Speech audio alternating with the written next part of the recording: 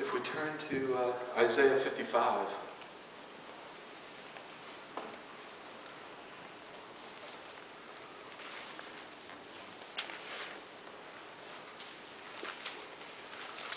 Which is on page 997 in my Bible. I don't know why I think that's funny, but I do. I think I say it almost every time that I'm up here, so I apologize if you guys keep... But I appreciate your courtesy chuckles while people are turning. Isaiah 55. Ho, everyone who thirsts, come to the waters, and you who have no money, come buy and eat. Yes, come buy wine and milk without money and without price. Why do you spend money for what is not bread, and your wages for what does not satisfy? Listen carefully to me and eat what is good, and let your soul delight itself in abundance. Incline your ear and come to me. Hear, and your soul shall live, and I will make an everlasting covenant with you, the sure mercies of David. Whenever I start reading Isaiah, I never know where to stop, because it just keeps going. You know, it's like 6 or 7 books are all one paragraph. But so anyway, this I think gives us a little bit more idea. Whenever we talk about, you know, come to the water, all you who thirst, all those who are heavy laden. You know, that's I think that's, Jesus says that. It's a very common association that we have with preachers and you know, the gospel message. Come to me and I will give you rest.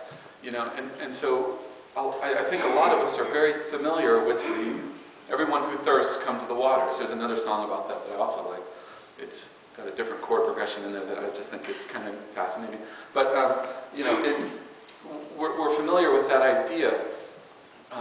And that's, I don't think anybody would be quarrel with me if I were to say that that is us coming to Jesus and looking to Him and having a relationship with Him.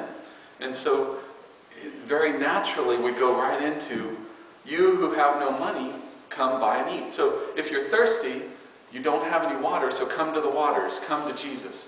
If you don't have any money, come buy and eat. Come buy wine and milk without money and without price. So these things are free gifts, and so you are giving something and receiving them. And the thing that you're giving is the act of coming to Jesus and to fellowshipping with Him. And so if we look in Revelation 3, he says the same thing. You know, because you said that you're rich and you don't need anything, you don't realize. And so the counsel is, you know, this is wisdom speaking, to buy from me gold refined in the fire, that you may be rich. This isn't something that you can get with money. This is something that you get by coming and fellowshipping with Jesus, that you get by coming to the Word, coming to the water. It's the same concept of coming to Jesus. And white garments that you might be clothed. And you know, these white garments are the righteous acts of the saints. And you know, where are you pulling that from?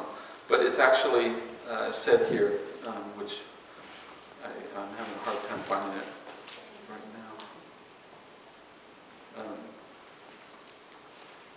now. In Revelation 7. 14, it talks about the angel actually tells John, and the white garments are the righteousness of the saints. And I can't find it right now, but anyway, so, you know, be clothed in righteousness.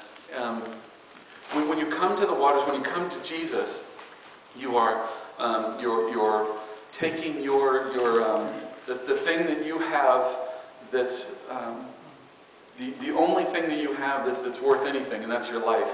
And you're pouring it out at the feet of Jesus. And you're saying, you know, here, take my best, take me. That's all I have to offer.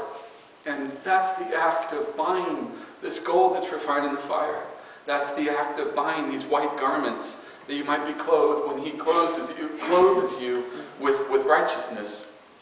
That the shame of our nakedness would not be revealed. And then that's the act of anointing our eyes with eye salve, where our eyes are healed from the things that we see.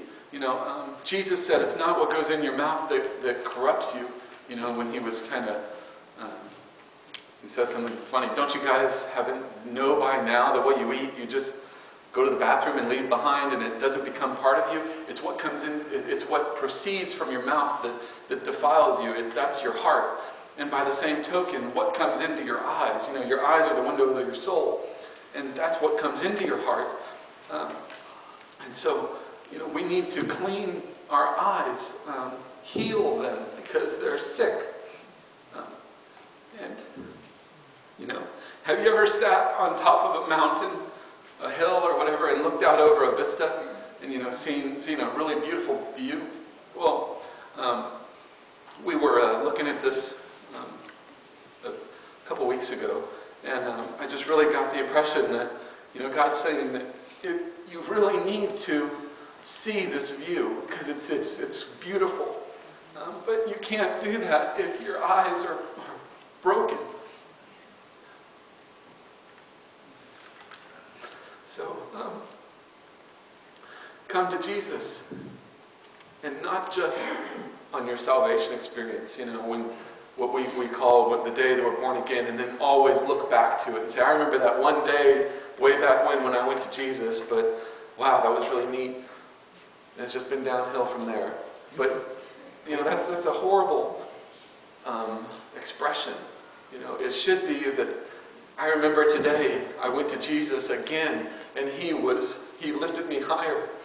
And then the next day, I went to Jesus again, daily.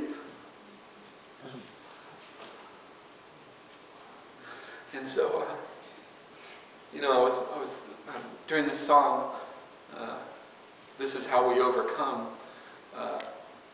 You have turned my mourning into dancing, and you have turned my sorrow into joy.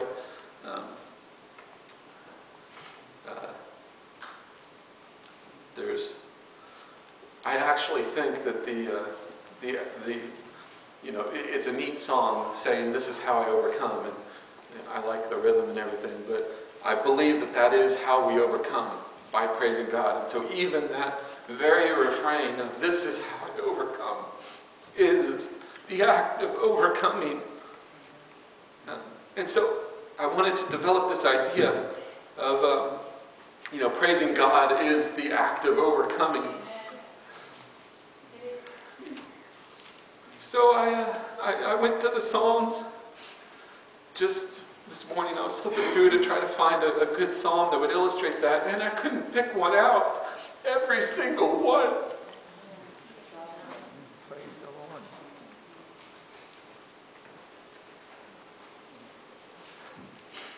Lord. There's 150 of them in there.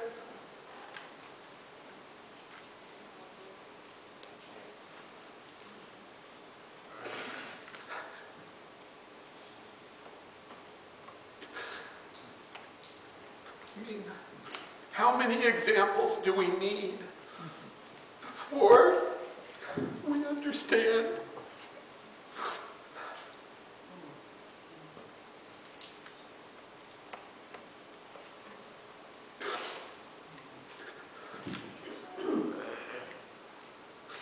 Oh, Father, forgive me.